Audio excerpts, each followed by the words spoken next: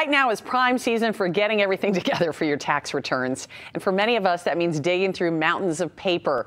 But you could be clinging onto paperwork that has just taken up space. So we're working on some skills to declutter our homes with our expert, our friend Lisa Woodruff, CEO of Organize 365. It's good to see you.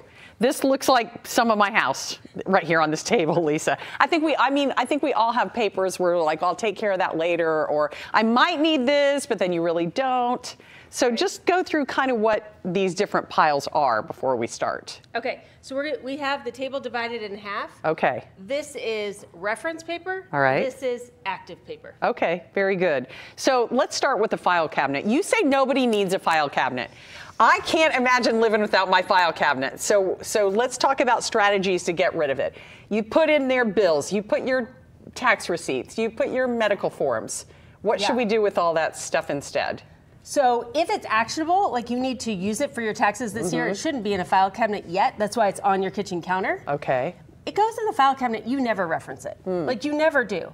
But somebody has to go through that entire file cabinet when you pass away. Oh, right. So you're creating really a lot of work for future. Okay. So I like to use 4 binders. It will house the 15% of your file cabinet you need to keep. Okay. And in Ohio, it's not as big of a deal, but in Florida, California, places where you need to evacuate, you cannot evacuate a file cabinet. Oh, right. Okay, so let's hold these up one by one. First you have, sorry, the camera's gonna have to follow me.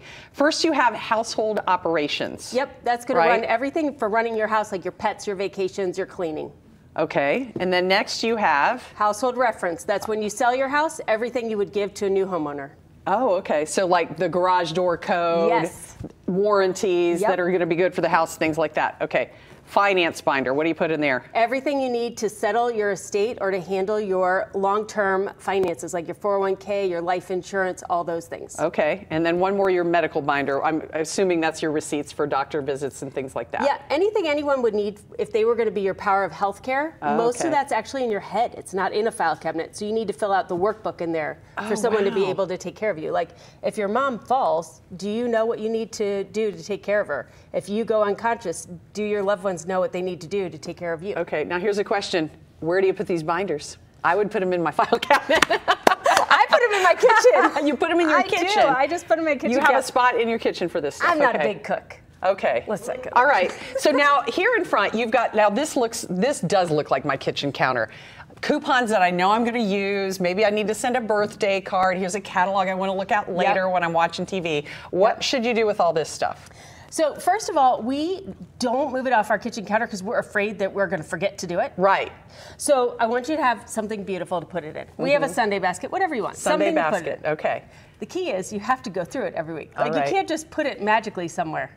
So you have to designate a day, whether it's Sunday or whatever day you like, where you've thrown things in that basket, and then on Sunday or Wednesday you're going to go through and do what? You're going to do all the actionables. Everything you could do this week, do it. Everything that can wait must wait, because you're not going to get through it all. Right. You're never going to not have this pile. Like, we think that sometime we're going to give us enough time, we'll get rid of the pile, and then our counter will stay clear. Yeah. No, it's not. This is all just going to keep coming back. Okay. Now, for me, it's on my desk in my office. But okay, now you have another pile here, and this is intriguing to me. What are all these little notes here that you've got? So here's the thing, and we're talking about, for women especially, we have this mental load. Invisible work, I call it. Work. This is making visible your invisible work. So I literally write down every single thing I need to do. Okay. And then I drop it in this basket. If it can wait till Sunday, it must wait till Sunday. Okay. And then I process through my brain on Sunday. So you have everything, like buy stamps, you got to get that, pick up the prescriptions this week.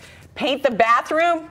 Well, I mean, it's on my mind. Eventually you want to get, okay. But here's the great thing. Then you put them in these slush pockets for remodeling. And when you do have a week at home, you're like, okay, now's when I'm going to paint the bathroom. But it's on my mind. Oh, okay, good. Well, Lisa has tools on the Organize 365 website. You can get the Sunday basket. You can you get the binders there too? You can get the binders. You can try. You can take a free class. A Sunday basket free, yep. Yeah. Yep. Lisa, thank you. Thank you. That was helpful. I don't know if I can get rid of my file cabinet, but I will get rid of some stuff in there for sure.